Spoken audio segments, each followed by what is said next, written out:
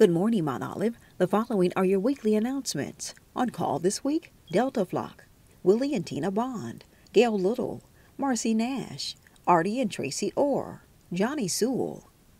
Let us pray for members who've had loved ones to transition. Funeral arrangements are incomplete for Leonard Matthews, the brother of Ann Matthews, and for Howard Thomas, the father of Satara Cunningham.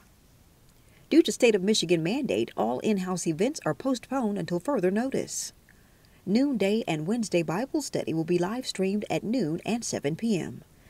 Sunday morning worship service will be live streamed on YouTube channel MTOI MBC at 9:30 a.m. only.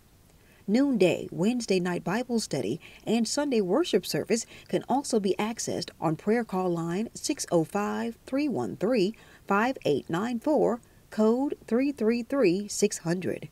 For Sunday worship, the sermon only can be accessed at 10 a.m. on the prayer line phone number.